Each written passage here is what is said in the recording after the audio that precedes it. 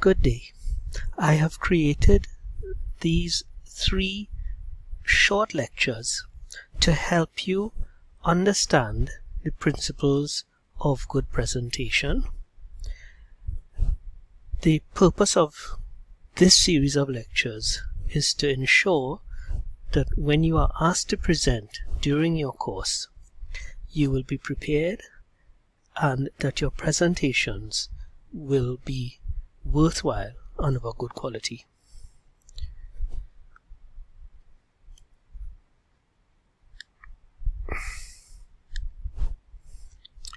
The objectives of this short lecture series is to allow you to employ the basic principles of good presenting and also to help you prepare good audio-visual material, particularly in relation to slideshows. There are 3 lectures in this mini-series. The first will concentrate on the environment, the second, the set, dialogue and closure, and the third will look particularly at audiovisual aids. As with any undertaking, the most important aspect of good presentation is good preparation. It is essential to understand that there are 4 parts to every presentation: the environment, set, dialogue and closure.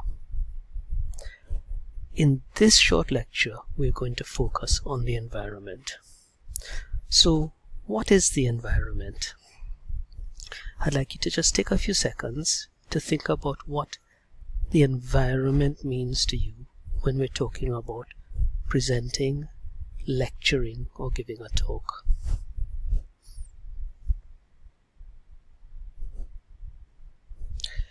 Well, the environment is the space in which we teach or lecture, and within this there are several things we need to think about.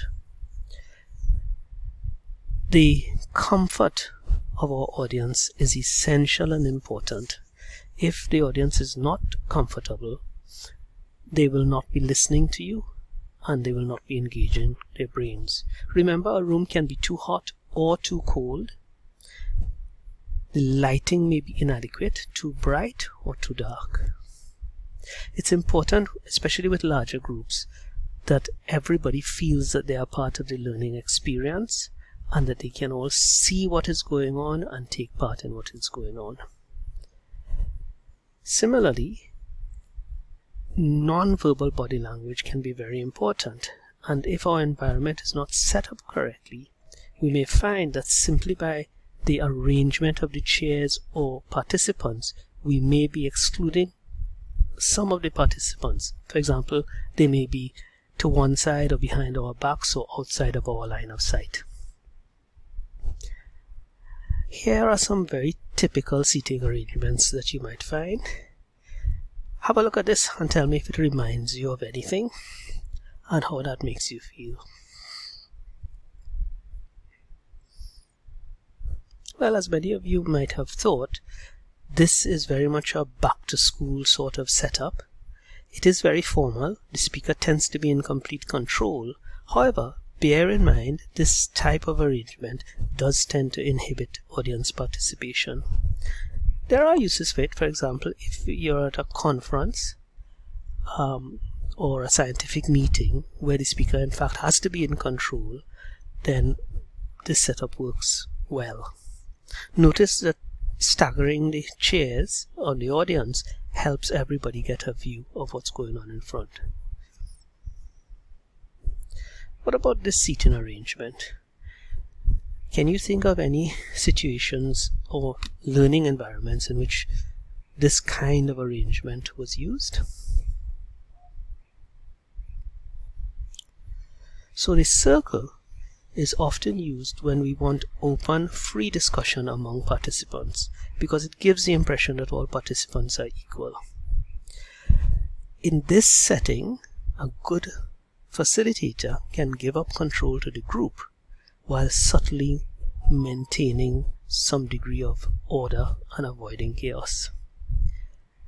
There are certain topics that lend themselves to this arrangement, particularly open-ended topics, or topics in which we expect opposing views but for which there is no specific right answer.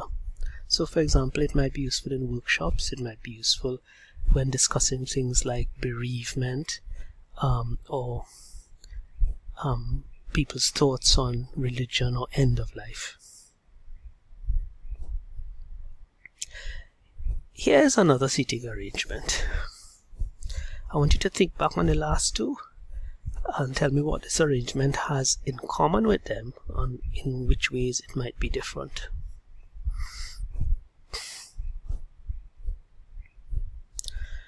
This is called a horseshoe.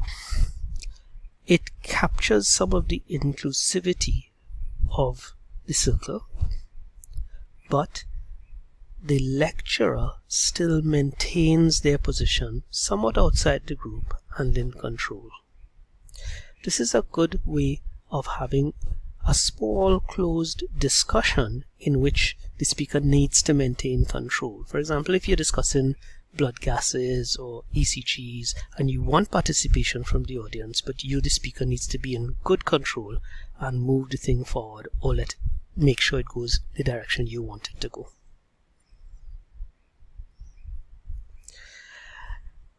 In this day and age, it's really important that we talk about the online environment and also some of the challenges this may pose. Remember that for the DM Part 1 classes, at least for the next semester, our classes are going to be online, and I suspect for some time in the future.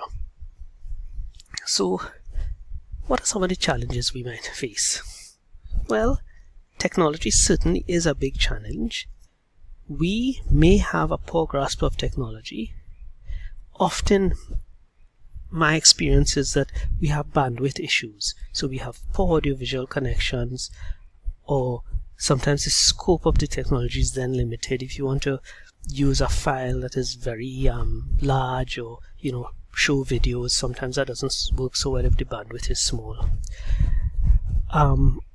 There may be visual limitations, both physical and technological, depending on the size of the screen, but even within the room that you are speaking, if the room is not well lit, or if your camera is not so good, there may be problems. Similarly, there may be audio limitations for the same reasons. And as much as we talked about bandwidth, there are also issues about connectivity. And I think just remember, if you're going to use online environment, think about an alternative if your connectivity fails. Actually, a lot of times what we do is if we might use something like Zoom or WebEx, and if that fails but we need to continue, we can still maintain some connection using your phone and apps such as WhatsApp. What about physical limitations? Well, remember that even though the class is online, each individual is in a physical space, and you need to make sure that that space is appropriate as a learning environment, and what the rest of the group is seeing through their computer screen is also appropriate. So is the space well lit? Is it not too big and not too small? Beware of physical distractions. We get lost in our own computer. So just because we're in a computer, if we are in the middle of a busy emergency department, other people looking through their screens are going to be distracted by the noise and various activities that might go on behind your back. So it's important to try to maintain a certain amount of privacy, quiet and control in your environment, because that is what is going to be projected through your camera. And also remember that there are issues with behavior when it comes to the online environment. People's attention span is a lot shorter than you think. They may have competing demands. They may be at work trying to listen to you and do other things. Especially when things go on, each individual might be in their own little physical space, and therefore it's very easy to lose interest in what's going on. And sometimes people display antisocial behavior online. That might be intentional. For example, people feel much freer to criticize when they are not physically close to you, or when they think that they don't have that personal connection. It might be unintentional, people going to the toilet, switching off their video, flushing the toilet, and the audio is still on and everybody can hear what they're doing. How do we tackle these problems? Well, with the technology, it's as simple as knowing your technology, and if it's new technology, practice beforehand. Just because you use Zoom doesn't mean that using WebEx is going to be exactly the same, or Google Meet. You need to practice with the technology to make sure you know what you're doing. Make sure the technology is working before you start. So practice with the software as well as the hardware, and make sure everything is working before you start. And if you are lucky to have IT support, make sure you know who they are, how to contact them, and make sure they know when you're having a meeting so they can help if they need to.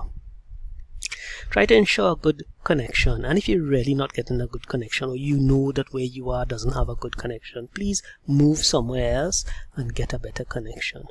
If it is that you have to use the space and the connection is persistently bad, actually it is a good idea talking to IT. Sometimes they don't know about the problem, and sometimes when they do, they can correct it.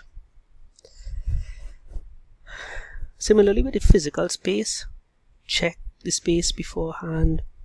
With the technology working, make sure somebody else on another screen, you can see what is behind you and what they will see when you are online.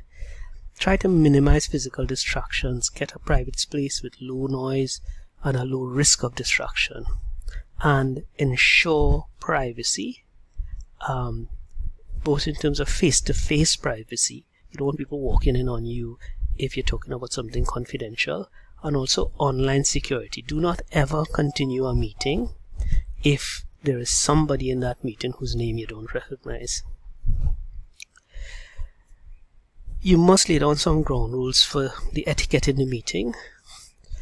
In general, it is good to encourage participation, but try to avoid public embarrassment of individuals, and avoid the things that are so easy in an online space. So avoid trolling and avoid antisocial behavior, and also try to maintain strict behavioral controls. So you tell people what they're supposed to do, and then you make sure that they do it. So that's a very quick talk about the environment when it comes to a teaching space. If you have any questions, you can put them on the WhatsApp group or talk to me in class on a Wednesday.